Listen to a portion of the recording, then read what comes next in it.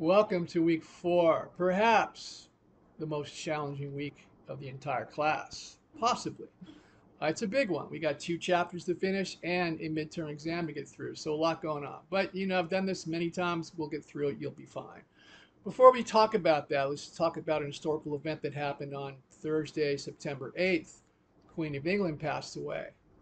Big moment. This is a person that's known in the world. A world personality that everybody knows. And, as Americans, we think, what is this monarchy all about? Kings, queens, dukes, duchesses. We don't have that here. In fact, the people that came to America, start a new country way back, they came to get away from that. Because in those days, the monarchy was oppressive and forced the state religion on you and expected you to do a certain, live a certain way. And if you didn't, it might cost you your life. And you had no real opportunity, no chance to own land, which of course was the key to wealth in those days. Of course, the monarchy isn't like that anymore. And in fact, truly, they really are more like figureheads. The people that make decisions in England are the prime minister and parliament, much like our president and Congress. You know, that's the same as their parliament in prime minister. But then they have this monarchy and the queen, all this kind of pomp and lavish ceremonies and so on. So what purpose do they serve? I mean, they really are figureheads. Okay, that's really what they are.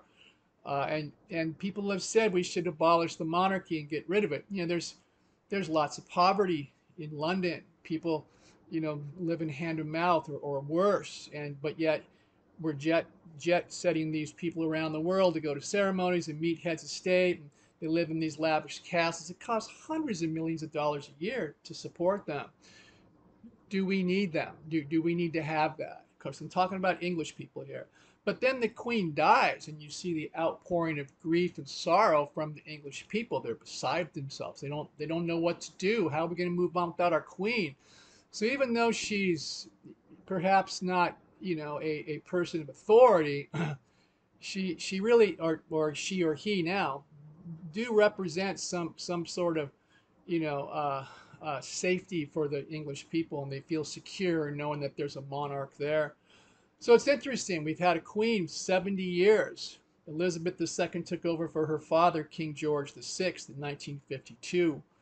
But now, with her passing, we're going to have a few generations at least of kings. Why is that? Because the queen's oldest son, Charles, is now the king. His son, William, will become the king when Charles, it passes on or abdicates. And then William's son will take over for him. So we have at least 3 generations of kings, unless something strange happens, and it happens on occasion. So we're not going to have a queen for a very long time. So people mourn that. That was the queen. That was the kind of the symbol, the kind of maternal attachment to the country is now gone. Okay, so interesting. Big moment in history. Okay, I can't put it off any longer. Let's talk about week 4. It's a tough one. So I already posted the instructions for the midterm exam Thursday, September 8th. And please look at those as an announcement. You'll know, the dates and part 1, part 2, what I'm looking for, okay? We do have 2 chapters to get through first. So again, I post this on Friday. Get a jump on it if you can. Try to get 6 and 7 read. And I would even suggest get your chapter quizzes out of the way. Get that done. Get that done. Try to get that done by Tuesday. This is just a suggestion, but get that done by Tuesday evening or late afternoon. I'll post a study guide, and that will be written instructions and a video tutorial. Okay, so go ahead and check that out and look at that. If you have any questions, let me know. And then the following day, Wednesday, the midterm exam opens. Wednesday through Saturday. It's open for 4 full days. So I'm trying to give you, a fair amount of time. It's an online class, so I don't know your schedule. I don't know when you're available. Not a face-to-face class where we sit in class and do our exams. So I'll give you 4 days to let it fit into your schedule and give you time to study also. So go ahead and do that. I am going to have one more Zoom session next week. I'm sorry, the week of week 4. which would be what, the 13th, September 13th, the Zoom session, noon to 2 p.m. Drop into my Zoom session. I post the link every Tuesday morning. As I said before, the link works for the entire year, but I post it just to remind you. Or you can set up a private time with me. I did get a chance to grade discussion board number 1, and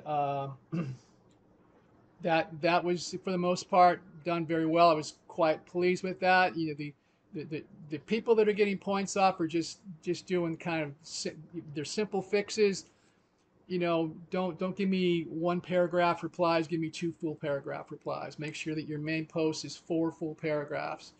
You know, that type of thing. But for the most part, people did very well. The Columbus discussion boards, probably one of the more shocking ones, or the ones that I get the most. Oh my gosh, I didn't know that. So I mean, I think by now we all know that Columbus wasn't perhaps the hero we learned about in the 2nd grade, but the extent of his depravity and abuse, perhaps you didn't know. Massacring people and mutilating people and awful stuff, all in the name of what? Greed, power, wealth. So that's probably it's a popular discussion board because people are shocked.